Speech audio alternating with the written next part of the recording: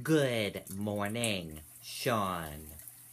Two New Hampshire men are being praised for quick thinking that saved a Manchester home from fire after a truck in the home's garage went up in flames. Mitchell Mullen and Jordan St. Am were headed to lunch Sunday afternoon, driving down Hughes Road when something caught their eye. Mullen was behind the wheel and quickly turned around. As they arrived back at the home, they could see a pickup truck in the garage engulfed in flames.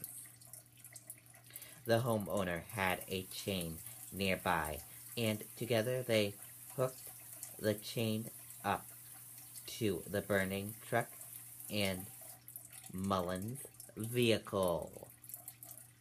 Cell phone video of the incident shows the entire ordeal unfold.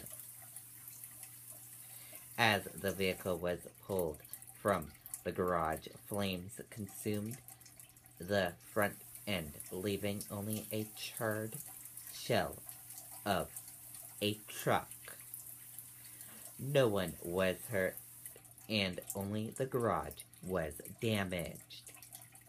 Mullen and St. Anne say they didn't have time to think. They just reacted to the situation and are glad they were able to help.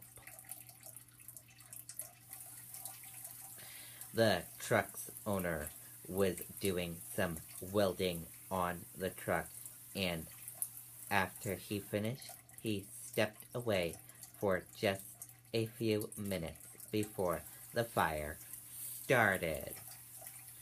He told News 9 he's grateful for Mullen's and St. Anne's actions. Reporting live here in Manchester, New Hampshire, I'm Riley King for WMUR News 9. Sean, back over to you.